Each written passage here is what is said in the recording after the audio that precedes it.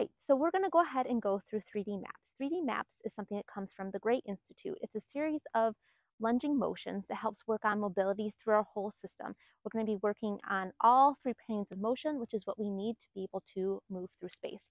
So the first motion is going to be a step forward.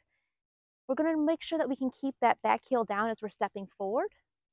And then we're going to add the arms to it. So we're going to come up and down, up and down, up and down. Again, we're making sure that we're trying to drive our arms up, hips are coming forward. You can feel a bit of a stretch here, maybe a stretch in that back calf as we're coming up.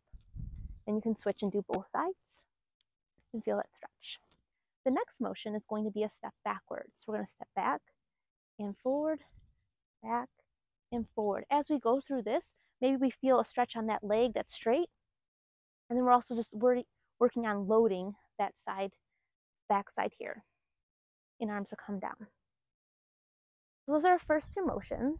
We have that step forward, and then we have a step back. The next one is going to be in the sideways direction.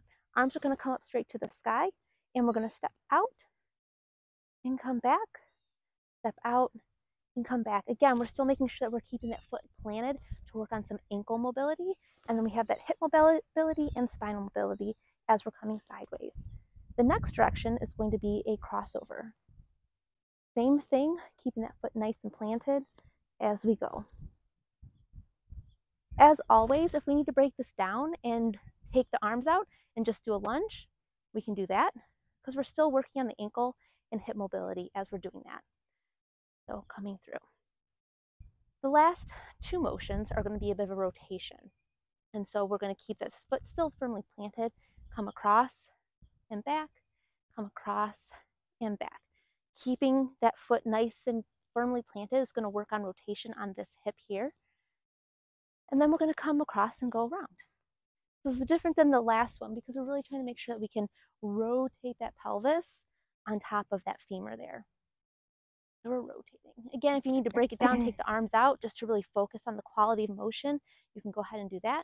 Otherwise, you can add the arms to it to work on some spinal rotation.